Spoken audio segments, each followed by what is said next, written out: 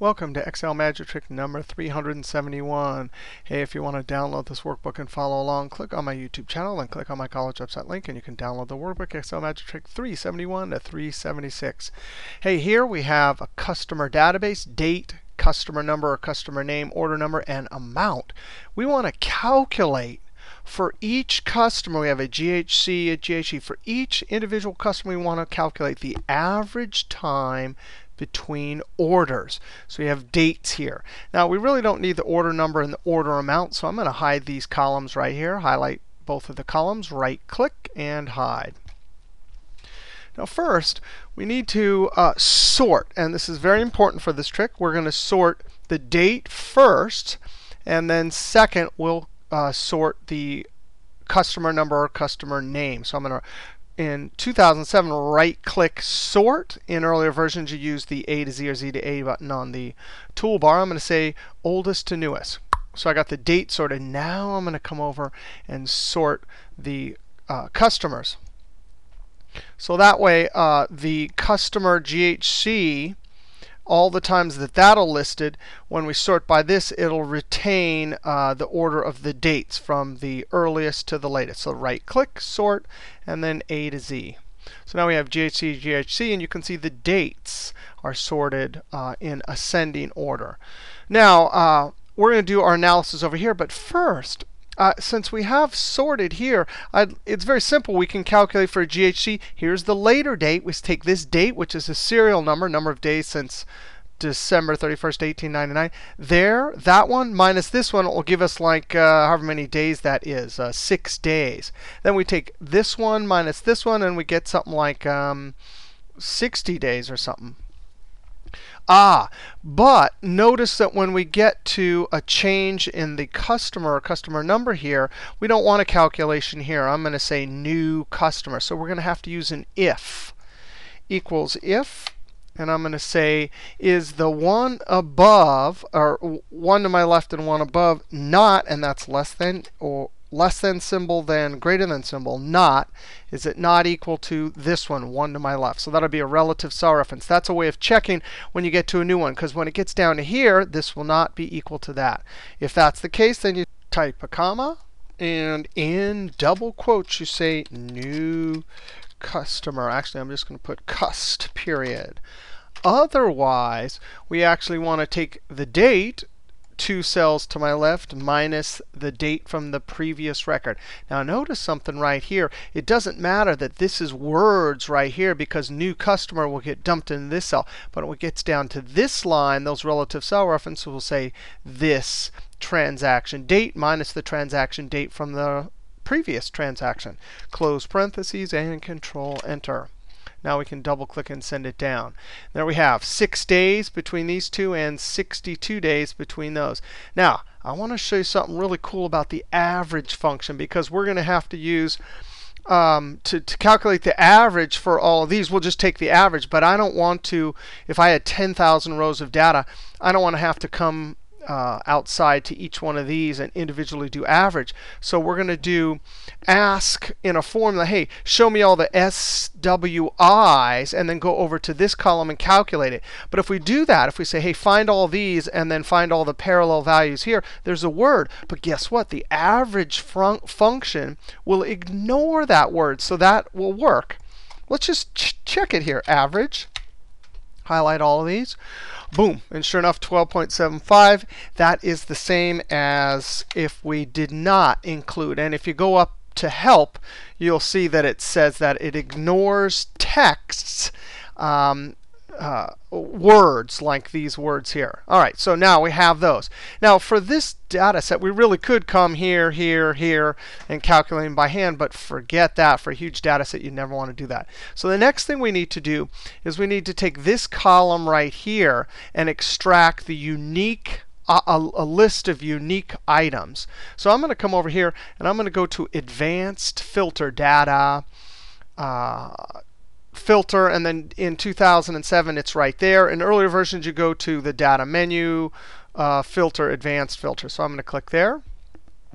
Now, I already did this once before, so you wouldn't have this. So you'd say the list range. You'd click. You'd actually highlight this because you don't want to highlight the whole table, just that column with the field name. Copy to another location. There is no criteria because we're going to check unique records only. Copy to, and I'm going to click right here. And there it is. I'm going to get rid of the sorted. I put that note there. That's the first one you sort. That's what the second one. So there we have our unique list. Now, I want to count how many there are. So I'm going to use equals COUNTIF. The range is going to be this entire column. Click there, Control-Shift down arrow, and then hit F4 to lock it. I'm only copying down, so I'm only going to put the $ in front of the row reference. Comma, and the criteria will be this. So we're counting the number of transactions, 1, 2, 3, 4, so actual number of transactions for each customer. Control-Enter, and then double-click and send it down.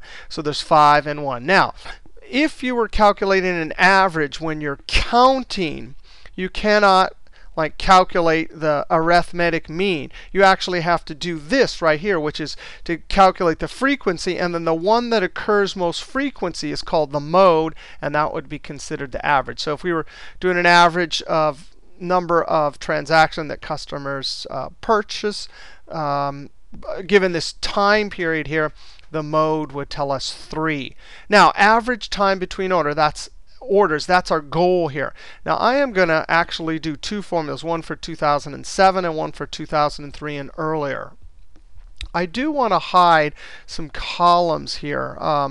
Actually, I can't hide any because we're going to be using all of these. Well, I'm going to scroll over here. You ready? Here's our 2007 formula. There's an average if. Because remember, our goal is to say if whatever this particular customer is, find all of those, and then go over to this column, get those values, and average them. So we can just use the average if equals average if. You can double click that. It wants the range with criteria, the criteria which will be our customer name, and then the numbers to average. So I'm going to go over and get the column of customer names, Control-Shift down arrow, and then F4 to lock it. Comma, the criteria is going to be 1, 2, 2 cells to my left, and then the average names will be this column. And remember, we're leveraging the fact that the average will ignore those words. Control-Shift down arrow, and then F4 to lock it. F4 to lock it. I always like to use the minimum number of $signs. All right, so there we have it. Control-Enter. Double-click and send it down. Now we're going to get a divide by 0, and we're going to deal. That's because there's a 1. There is no 2 dates to calculate the difference from. So in 2007, there's a nice new function called IFERROR. IFERROR.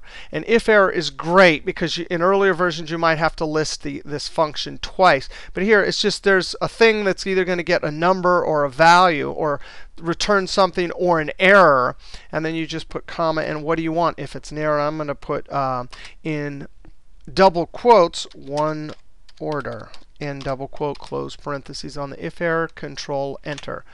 Double click and send it down. That is not an array formula. Now we're going to come over to 2003. We're going to have to do an array formula. We're going to have to use the average function and the if function together, and it will be an array.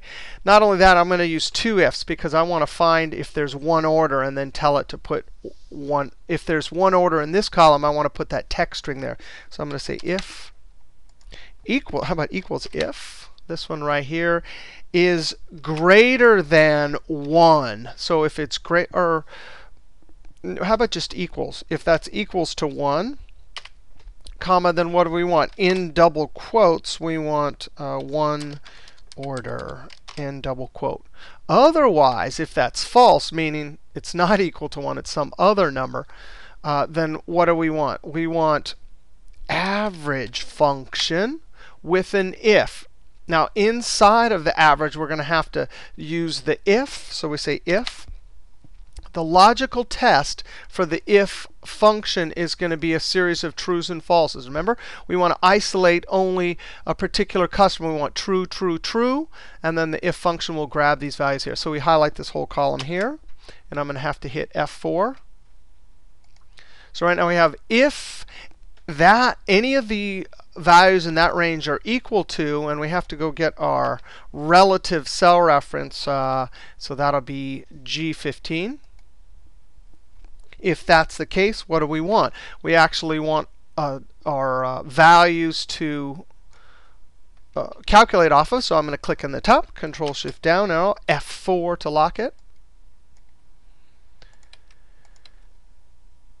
All right, so if that's equal to 1, we put order 1, then average if, and we say that if any of them are equal to that particular customer name, then please take all those values. We are done with the if. We do not need the value if false, because it'll just give falses, and average will not use a false, just as it won't use a word in its calculation. So we can simply close that off. Then we have to close off the average. And then finally, we have to close off this first if. And this is an array formula, so we have to hold Control-Shift and Enter. Control-Shift Enter. Double click and send it down. So there you go. We've calculated the average time in days for each one of these customers. The average time between orders for GHC was 34. The average for PCC was 11.66. The average for SWI was 12. Now, this was a small data set just so we could maneuver around in this video, but you can imagine how